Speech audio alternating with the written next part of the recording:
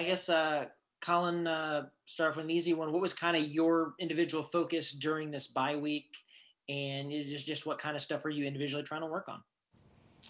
Yeah, I mean, I think this past week, really just focusing on continuing to improve as an offense. Did a lot of good on good versus defense, and just continuing to stack days and get better as an offense. But for me personally, I think it would be probably timing with receivers, just continuing to develop that, and then just the mental side of things too. Hale. Hey, Colin, with the running game and its consistency through the first 5 games, how much does that give you guys confidence moving forward to be able to take the offense to the next level, knowing that you have that kind of in your back pocket, so to speak? Yeah, I mean, I think we've been able to run the ball effectively, and I think that's going to be a key for us. I think you want to stay balanced as an offense. Our offensive line's done a really good job. Our backs have done well, making plays and making guys miss. And, I think that's going to be a key for us as we go down this backstretch of the schedule. Mike Kuba. Going back and watching the film, what do you think some of the things that you can improve on to be able to help you in this back half of the season, and not just you, but this offense? Yeah, I mean, I think we've got to minimize negative plays. And, I think about, me personally, knowing when to just throw the ball away. I think I want to, you always want to make a play. And, you can't take sacks, whether it's just throwing it away or trying to get up and get what you can. But, minimize negative plays, and, just trying to stay ahead of the chains. I think that'll definitely help our offense. I thought we moved the ball well, but just negative plays will definitely kill you for sure. Eric Boynton. Collin, you've been through multiple fights for a starting job over your career. What's kind of your take on how Ryan has handled this? Obviously, it could be a little bit of a difficult situation, having been the starter and now being the backup. But what's your take on how Ryan seems like he's stayed really upbeat to this whole thing? Yeah, I mean, Ryan's done a great job, and I haven't known Ryan too long, but since I've known him, that's just how he is. His personality is very upbeat. He's got a great perspective on life, and I think he's handled it really well. He's come to work every day. He's locked in meetings. Does a good job in practice as well. I think he's handled it as good as you can. It's definitely not. It's not fun to be the starter and then go from that to being a backup. But I think he's definitely handling it as well as you can.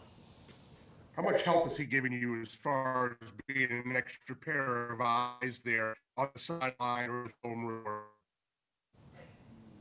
Can you repeat that, Eric? You broke up on us. Oh, I think he definitely helps. That's something that during games when I come off, he'll tell me what he saw, or if I have a question about maybe something that they ran or something like that, he's definitely been helpful. So it's not like he's checked out. I mean, he's definitely locked in and knows what's going on. So he's been great. Ben. This Gamecock staff has been pretty successful coming off bye weeks, and I wanted to ask: does the way they've operated during the bye week, was it any different from the way you guys did stuff at Colorado State, or just what was that kind of prep and feel like around the team? It's pretty similar. I think you go into bye week and you do a lot of good on good stuff. When I say that, more not game plan type things. So you're doing a lot more periods and situations against each other, which is a good thing. It's good to get some competition. But, yeah, it was very similar to what we did at Colorado State. And then I think you get a lot more guys reps and just continue to develop everybody as a whole. So, I think it's very similar, at both places. Josh Kendall. Hard-hitting question here, Collin, so forgive me. Better hair, you or Gavin Bennett? Me. And, Gavin, what was that? I said, that's bold. He really likes his hair. He does, he does. But when I first got here, he said he wanted to grow it out because he liked how mine looked. But, I do kind of like the mullet. I don't know that I can pull it off, but I think, I'm a big fan of his mullet for sure. I'm not sure he pulls it off either, but he thinks he does. What do you think of that group that's at the 50-yard line during games, the home games? Do you get a chance to catch their routine? You talking about like before kickoffs and stuff? Yeah. Yeah, they do a good job. Especially in a year like this, Coach talks about it all the time. You got to bring your own juice, and it's going to be about the team. Bringing energy, and I think we all wish that Willie B would be packed out, but we are where we are, and I think that group does a good job of being positive and bringing good energy for us. Thanks, Collin. Yeah, Collin, I guess what have you seen from Texas A&M in the film that you've been able to watch, and what kind of challenges does that defense present?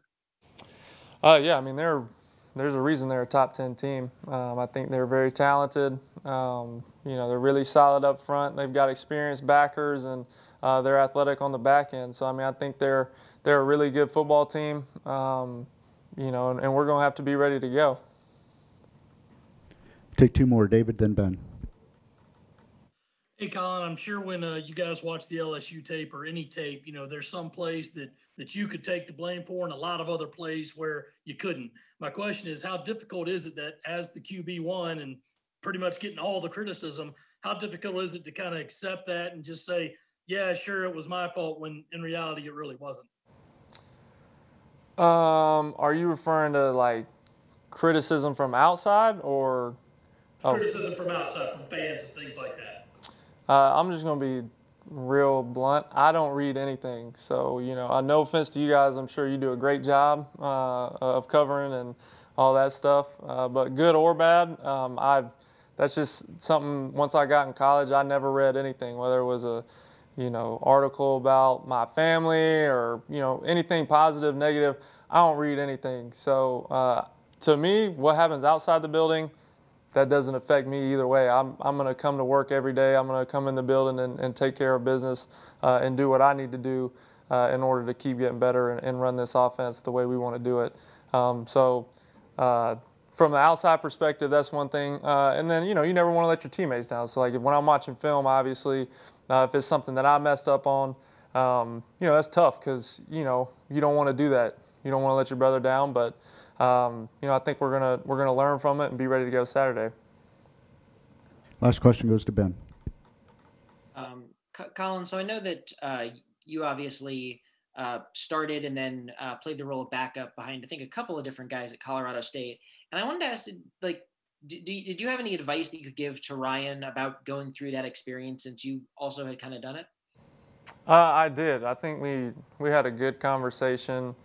Kind of right after camp, because a very similar situation. My freshman year, I was playing, and then obviously got hurt and had to sit the rest of that year, and then I redshirted the next year, behind a fifth-year guy. But it's one of those things that, like I said earlier, you want to play, you're a competitor, and you want to be out there, and you've already had a taste of it, because you've been starting as a freshman, but. I just encourage them to stay locked in and keep learning, because one, you never know when your number is going to be called, and so you want to be ready for that. But at the same time, it's it's an opportunity to keep getting better. Coach Bobo talks to us about you're not waiting on your opportunity. Your opportunity is every day, and so I think Ryan does a good job of taking advantage of meeting times and practice as well, just to keep developing and getting better.